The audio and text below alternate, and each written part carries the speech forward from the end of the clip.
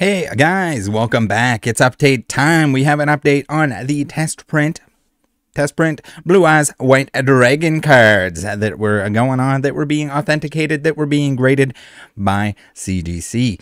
And you know it, yeah, I had so many people, all the people that believed that this bad boy is the real deal, that and CGC did their due diligence like they always do. No, wait, we got to ignore these. Don't ignore these entirely. The errors are that was just laminated and had the ink pulled off of it by the lamination that was pulled off of it, that they could have easily verified. We did that. They didn't do that. But I question every single bit of this stuff. I think it's ridiculous. If something doesn't have the most solid of solid backstories, history, documentation, it shouldn't be authenticated. You shouldn't be attaching stories to it. We had the pre-release Raichu. Again, I don't doubt the fact that the pre-release Raichu, that the pre-release Raichus that they graded, that it came from the factory. Great. If you want to do that, if you want to say material's authentic, by all means, do it. But when you start omitting stories, you start omitting things in the documentation, in your articles, your scientific journals, if you will, your CGC journals, that's where I kind of have a problem. I think lending too much credibility to something that doesn't actually have that foundation is a dangerous game. And I think this is one of those examples. This is one of those things where they're pushing it a little bit too hard with this one. Now, everyone that was saying it was real, they're like, CGC's coming out with it. Just why didn't you make a video after CGC released their article? Can someone please tell me why no one sent me the article? And it was just kind of like, oh no, you would think people would be like, hey, see, Rattle? These are real as fuck. These are so damn real. Check out CGC's article. They did science. They did scans. I love how anyone and everyone that ever references the scans for the CGC articles has no fucking clue what the hell they are. I don't blame anyone for not knowing what they are, but just because there's a fucking graph does not mean that the story and everything behind the item is legitimate.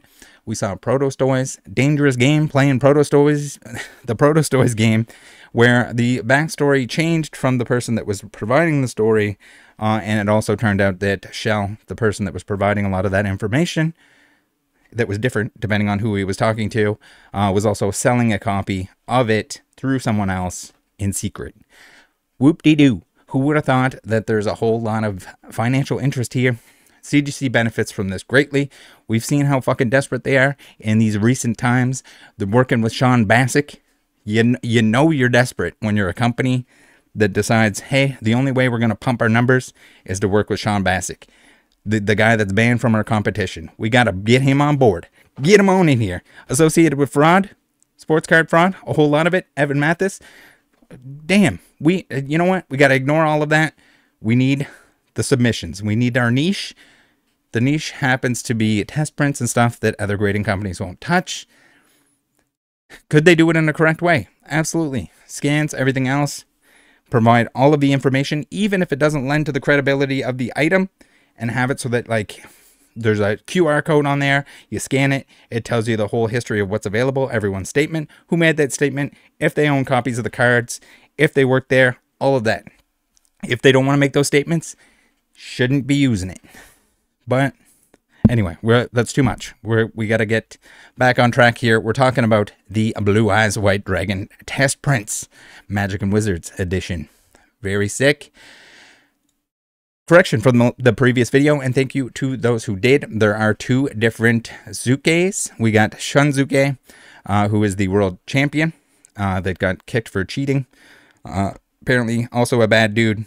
All the Shinzukes and Shunzukes apparently are bad.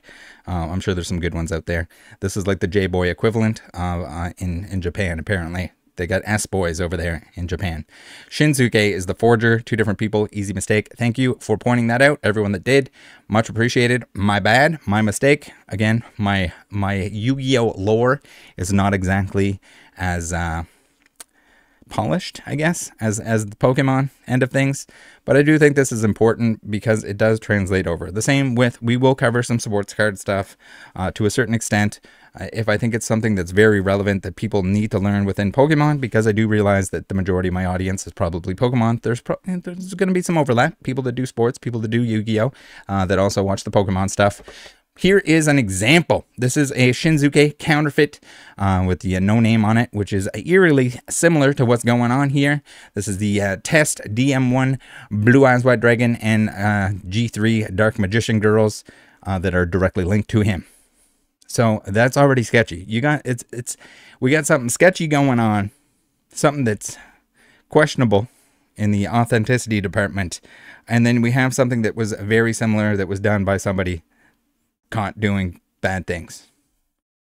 All right, so red flag to the max, out the butt, in the butt, around the corner. The listings themselves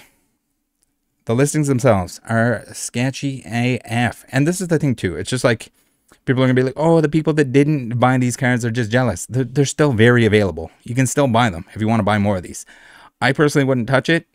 I know many others wouldn't touch it. There's people in the Yu-Gi-Oh community who refuse purchasing of these things even after they were authenticated, because it's sketch. It's flipping sketch, dudes.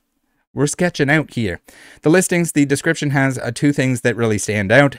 They won't comment on authenticity or how they got it. Listings removed from Yahoo Japan and relisted on Rakuma under a different name. And the seller posted on their profile that the Hourglass Wizards card they sold was counterfeit and moved their store to Rakuma for that reason. So we got somebody that has, this person has all of these super gold mine items. For some reason, are people that truly believe in this stuff are not buying them all up. You would think that they would be if they believe in that. Maybe CGC should buy them themselves. I don't know. Are they allowed to do that? Do they care about how they look, ethics, any of that? No, they don't. They don't give a shit. They'll tell people that 9.5s are turning into 10s early, like Sean Bassick, who can buy up all the 9.5s and make a bunch of money off insider information. Okay, yeah, I thought so. They don't give a shit. This stuff here, a lot of this stuff, a lot of the error cards, a lot of the other stuff is like, they're struggling.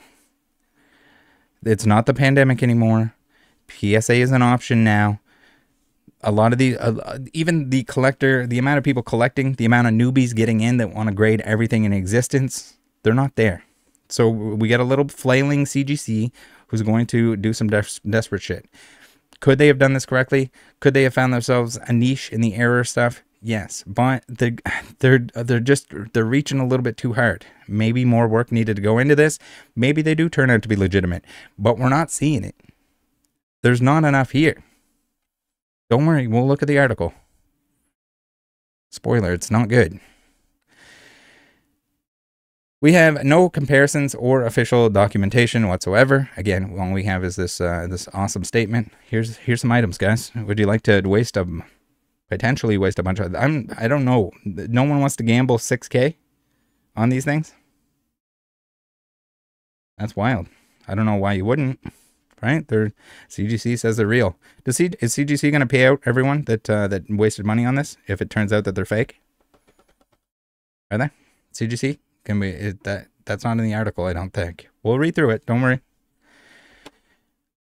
So, the cards have nothing to do with Volume 1. From anything that I'm told, nothing to do with Volume 1. The artwork was meant for Starter Box, released again in LB, Japanese equivalent to LOB. The artwork we got for Blue Eyes White Dragon that was featured in LOB was released in Starter Box EX. And again, guys, please correct me if I'm wrong on any of this.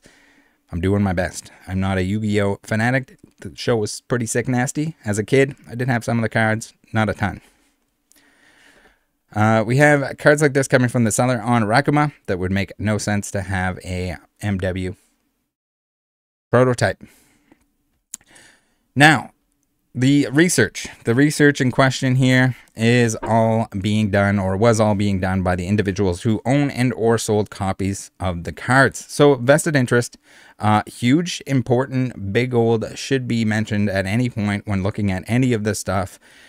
You can have blinders on, whether it's intentional or not, and I'm not saying that Drew and or Omega are trying to pull a fast one on anyone here. It's very possible that they believe it's a real thing. I just think that there's too many holes in it to show and to authenticate it and to say like, this is real for certain. This is how it was obtained. This is where it came from. Here's the person that was working with the company that printed them. This is the person that sold them. This is who they got them from. All of this chain of custody, all of that, start to finish. Here's the stories, even if there's multiple stories or they don't know the entire story. If there's some kind of, we think this is this, include the fact that they think that's what it was. They can't quite remember. Just be honest about it. This or any other test print needs a bulletproof background before any company should label it authentic. And if even then, maybe the label shouldn't say anything to do about authentic. It should just say like, read details. Here it is, authentic materials. Here's the story. Even if you can't fit it on the label, I'm not saying you do like the people that write on rice and you need like a magnifying glass to read what it says. Not that.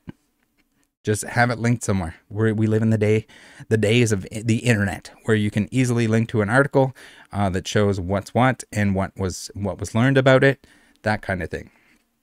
But it needs to be very clear, because people will automatically, if it's in a case, even if it's a case like the cut shit by CGC, or not by CGC, by PSA, if it's in a case, it doesn't matter if it's a different color label. It doesn't matter if the label says oopsie doopsie McPoopsie on it. If it's cryptic, if it's not obvious, if it doesn't say not authenticated, authentic material, something like that, then people are going to just assume that it is. It's the same thing with the stuff, the cut up test prints that CGC is grading that don't say non-factory cut. Again, they didn't want to grade non-factory cut stuff, but they made an exception. They make a lot of exceptions. Usually they're for Sean Bassick. At least recently. So why would Konami switch to a single layer printing after starting with multi-layer? No other Yu-Gi-Oh cards are single layer. So that's a big one too. That's like if you don't know the answer to that, that should be highlighted in the article, right? And I don't know if this is the reason why they didn't show scans, if they didn't show anything to do with the actual print itself, if they were just kind of avoiding that because it kind of throws a huge wrench in the authentication process. Was it left out on purpose? I don't know. I'd like to think so. You would think if they did all those scans, if they did all that stuff to begin with, and they're really looking to pump and show that they're the greatest, they're going to show you exactly that the materials are authentic, that they're going to have a comparison, they're going to say why it's single layer, they're going to have other examples that were single layer, they're going to say who it was, who it came from, how it was, why it was, all of that stuff, as much as they possibly can. And again, this is like, people are skeptical. I don't blame them. Here we have it. And just because you're skeptical does not mean that you hate Rusty. It doesn't mean that you hate anyone involved. It does not mean that you hate the people that are trying to piece together where and how these came to be. That's not the thing. You're allowed to question things. You're allowed to form your own opinion. I know we got David Person's gonna be like, holy fuck, Rattle, you hate Rusty so bad. Why you hate him? He was bulldozing with you, and now you're gonna say his card is not real. David Person has this condition where if people are not doing something for him, they're not appreciating the fact that he has a lot of money and he spent it on Pokemon cards, if they're not believing that the pre-release Raichu should have been graded, if they're not giving him back pats, he's gonna fucking cry about it, because you can't be his friend unless you're doing something for David Person. Point to Sean Bassick. Even if you're associated with fraud, sports card fraud, don't worry about it. Don't worry about it. You're doing something for David Person. So you're a dude, you're a good dude. He will S your D all day, every day on video. So no, I don't hate Rusty. I don't hate anyone that's involved with obtaining, grading, whatever. I just think that there's too many holes in this, and we're talking big dollars here. If we're talking six grand for a raw dog, I think that would have been in Canadian dollars, so even cheaper for you Americans. Let's call it 5K. 5K for this bad boy. Graded, authenticated. Some people apparently wrote an article, a half-assed one that we're about to read. And when we're getting into the tens of thousands of dollars here, like, you need to do some work here, CGC. Not just from the people that are submitting the card that say like, hey, this is probably real. Yeah, it needs to be flawless. And it needs to state all the flaws if it does have flaws. That's all I'm asking for. Next, the article itself. We have Every Set Has a Story, Yu-Gi-Oh! By CGC Cards. And yes, there is probably a reason why no one sent this to me. And why I'm just like, hey, is that article ever coming out? And Rusty's like, yeah, here, they put out an article. This is laughable. You know, the usual scans and everything else, the usual magnification. We're going to look at the rosette pattern and everything else. We're not doing any of that today. We're just gonna throw this one out here. Again, everyone was like, just wait for the CGC article. Oh, we waited. CGC Cards recently had the honor of grading several Yu-Gi-Oh! Test print cards, each of which were printed early in the TCG's development process. Show us.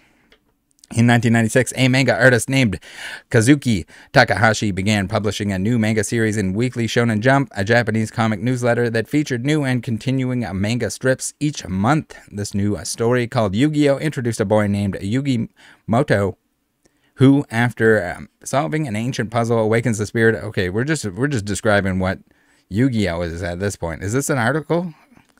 Originally, the Yu-Gi-Oh! Manga was supposed to be continuously feature many of the games that the Pharaoh had in his arsenal, including card, dice, board game adaptations. However, when Takahashi introduced a game called Duel Monsters, also known as Magic and Wizards, in the manga, it generated such a strong interest that Takahashi was inspired to change focus. Following the shift in the central plot device, Japanese entertainment company Konami approached Takahashi and Weekly Shonen Jump with the offer to produce a physical trading card game based on Magic and Wizards. Both parties accepted, and development on what would become the Yu-Gi-Oh! Trading card game began in 1997. Very cool. So we got test prints here. Where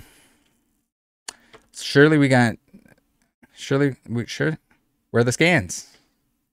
Where's the scans? Where's the statements from people that were directly involved? Did they find out any of that stuff? Oh no, here it is. We're going to talk about the test prints here. Again, very labeled, very authentic. Even when there's no grade on there, authentic. The word authentic. CGC Cards recently had the honor of grading 4 of these early production test prints, with each print originating from different times in the TCG's development. Some examples include this Dark Magician and Blue Eyes White Dragon, both without their respective names printed on the proper text box. This could indicate that the cards were meant to test the printing process of the artwork. That's what we get. That's what you waited through this entire video for. That's what we were waiting for, the article that everyone was so eager to say, Rattle, you should have watched, you should have waited for the article. This could indicate that the cards were meant to test the printing process or the artwork. How the fuck do you label that as authentic? Please, someone please fucking tell me. Where are the scans? Where's the employee statements? This could indicate. That's all we get. That's all it is. That's all it takes for CGC to label something as an authentic test print. Fucking insane. Absolutely insane. Are they going to come up with something else? I would love to see the scans. I'd love to see any reasoning behind any of the issues we discussed today. Any of the issues that were discussed in that previous video. No, I'm sorry. I don't hate Rusty. I don't hate the people that got these authenticated. But I do see it as sort of it's an article, it's an attention, it's a media grab, and can potentially burn a lot of people if they end up buying these. Not only the people that bought the graded copies, even if CGC decides that they're going to refund those people, but anyone that goes out and spends $5,000, $6,000 on this stuff because they think that it's real, because CGC is putting it in a case and saying it's real. It's dangerous. It is. It's not the lamination Zard where you just hopefully pay one person back for their the grading fees and the little bit that they spent on eBay, thinking that it was an error. Like this is big bucks if this person pumps out a bunch of this stuff. It's sketchy. And it's lazy, sketchy, and it doesn't surprise me in this day and age of CGC.